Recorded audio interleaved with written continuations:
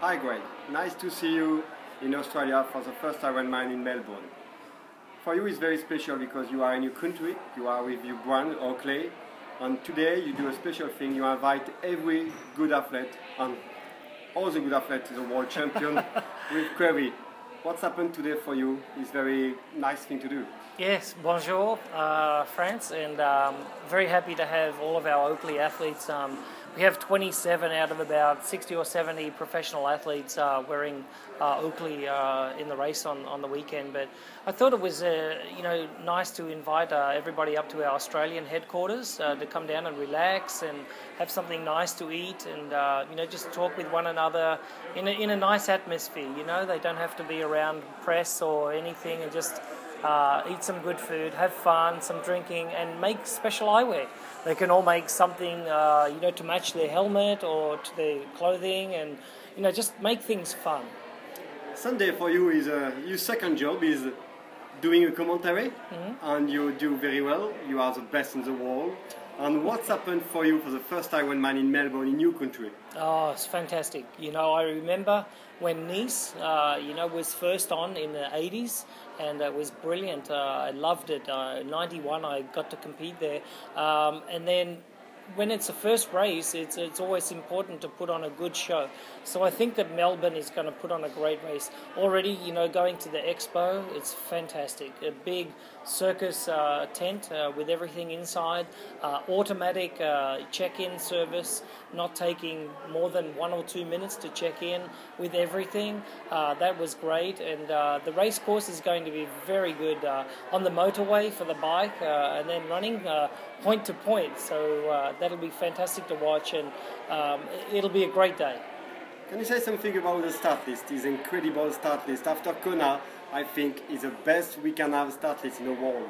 Yeah, over the last couple of weeks, the start list has gone from being the best, outside of Kona to, still very good. We've had a couple of people pull out, Leander Cave, Amanda Stevens in the men's race. There was a couple of dropouts as well, Pete Jacobs, to mention a few, but I still think it's very strong. It's also 4,000 points, so a lot of the athletes want to come and get a big point score before heading out to the other races around the world, so that they can, gather up all those spots, 50 for the men and 30 for the women by, August 31st. And yeah, but I think that this race, the points, the course, and being a first-time big city race is going to be very popular. A small question, especially for France, Greg. This year's Ironman Nice will be a big one because some big athletes coming, but one special athlete coming is Lance Armstrong. You know him very well. What's happened for you with Lance Armstrong inside the triathlon? You know him in Maui, you will see him in Maui, and now he's coming to Nice and after to Kona.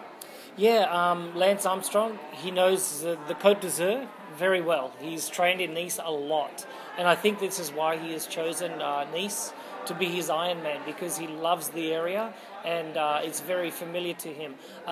He's only doing one Ironman before Kona this year, so it's very special to have him at Nice, and it's going to make the race very, very big. I think that the French people are in for a big treat to have such a legend, of cycling coming to this race, and I am anticipating an incredible race, especially from the French professional athletes.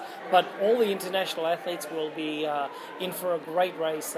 Very good course on the bike, very challenging, and I suspect that he will do very well here. But he has to run, on the Mediterranean there. It's a little bit flat, but we'll see. It's going to be excellent. I can't wait to watch.